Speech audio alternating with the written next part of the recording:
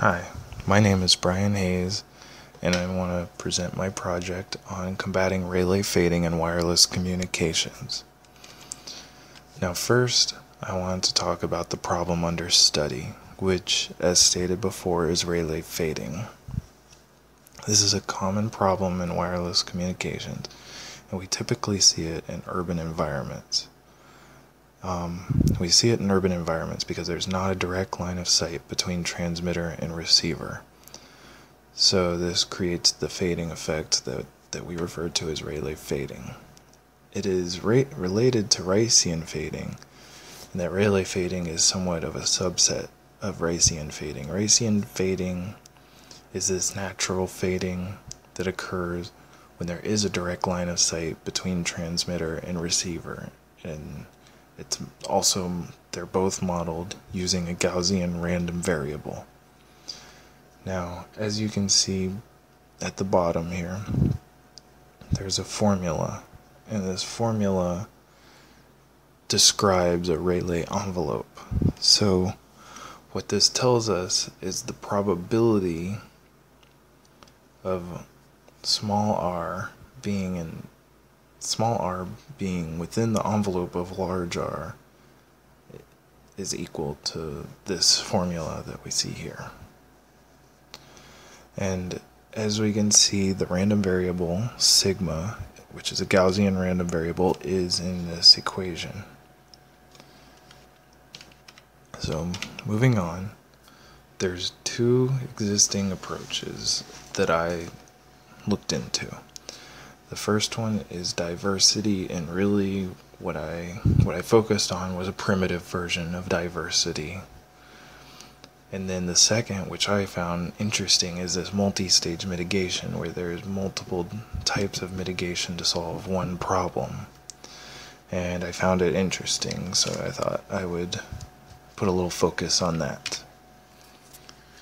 Now, the first existing approach I'd like to talk about is diversity.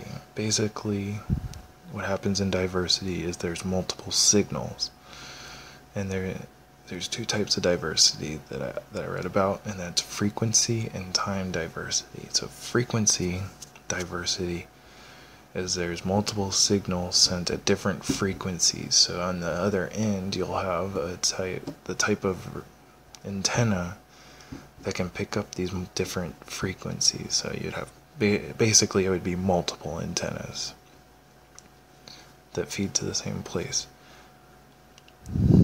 And then there's time diversity, which would send different signals on the same frequency, but at different times. Now, the diversity that I'm talking about here is a primitive version of the diversity, the original and the most simple version.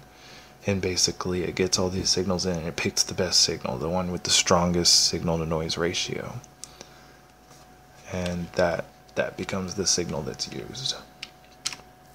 Now, the next approach that I'd like to talk about is this, as I call it, the multi-stage approach. Now, the first stage is what's called a polyphase filter, and this is used to create a beam, and it creates a beam of higher gain from the transmitter to the receiver. But in increasing this gain, they also increase intersymbol interference. So basically, as we know from class, what happens is the signal interferes with itself,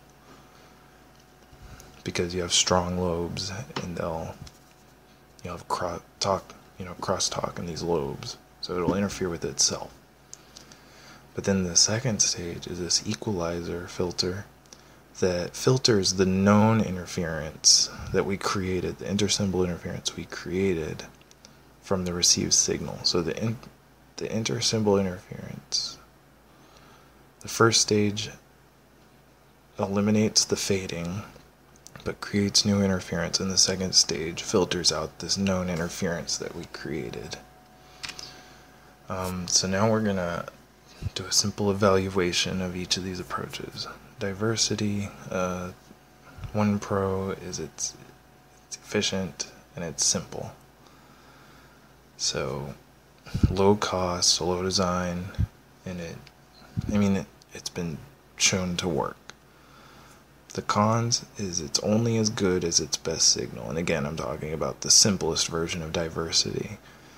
So if all the signals are messed up, then we have a messed up signal, because we can't extract a good signal if there is no good signal.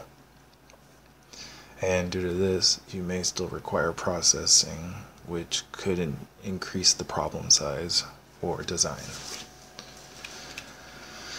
Now this multi-stage approach it is efficient. It's very efficient, and it certainly filters the Rayleigh fading out, rather than sending multiple signals where hopefully one of them isn't affected as badly as the others. Some cons, though, is it's complicated and expensive. This is clearly a design-intensive approach, since you have to design multiple filters, and it does introduce new interference, which we have no way of knowing if all this new interference can be filtered out properly.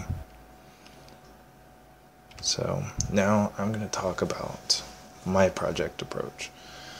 So I took a fairly simple approach to add more power to the signal, or in other words, increase the signal to noise ratio. And so what I did was I created the signal and I tested for accuracy using bit error ratio to make sure the signal was consistently correct. And then I added Rayleigh fading to my signal, and again checked to make sure my bit error ratio was consistently high at this point. And then I performed my mitigation methods, and again measured my results to see that bit error ratio was significantly reduced, which in my results it was. So now we're going to move over to MATLAB. We're going to talk about my programs. So not the right folder.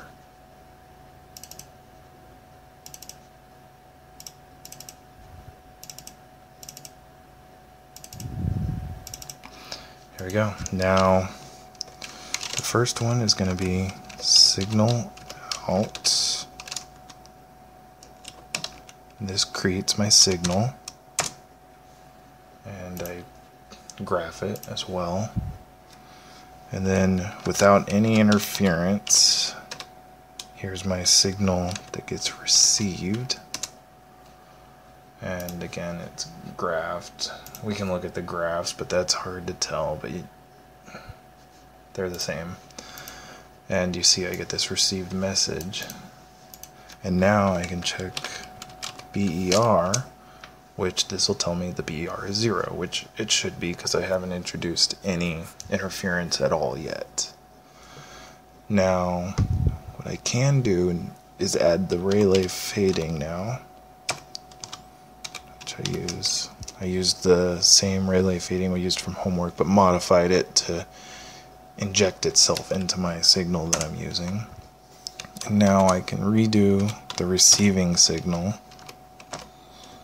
to show, again, this graph is visualization, so I mean, we can look and see that they're different. It's obvious that they're different now. And also you can see that my received message is nothing like what it was before. But to really measure quantitatively the bit error ratio, 0.4, which is really bad. Almost half of all the bits are wrong. So this shows that the Rayleigh fading indeed affected my signal. So now I do the signal out again, so this makes a new signal. It's the same message here. And now I'm gonna do my power increase, so this increases my SNR, and then I'm gonna put the Rayleigh fading in, and then this next one is actually used to step the power back down. So when I receive the signal, it can read the signal. So this would be like a filter, a step down filter on the receiver. And now when I hit signal in, again we see this graph which doesn't tell them, but you can see that my received signal is the same as it was before. If we type in BR, my BR is now 0. I amplified the power by 3 times, so this is a significant increase. So it really should overcome the Rayleigh fading, which it does, and it does consistently. So I repeated this process over and over again and always gotten 0. So that's my project. So now we come to the conclusion. Each technique in this world has different strengths and weaknesses, and I didn't talk about my project strengths and weaknesses, but the weakness is definitely that it requires more power, and that's costly. But the strength is it was consistently right. So many techniques have been tried over the years of developing wireless communications, for the many years that we have been developing wireless communications. And I really feel that the best techniques, dependent on situations, because each situation can be different, but I believe the best techniques are likely to have happened by now. In other words, I think we've probably reached a point of diminishing returns on this problem, and we should probably be moving on to new, different problems. That summarizes my project. Thank you.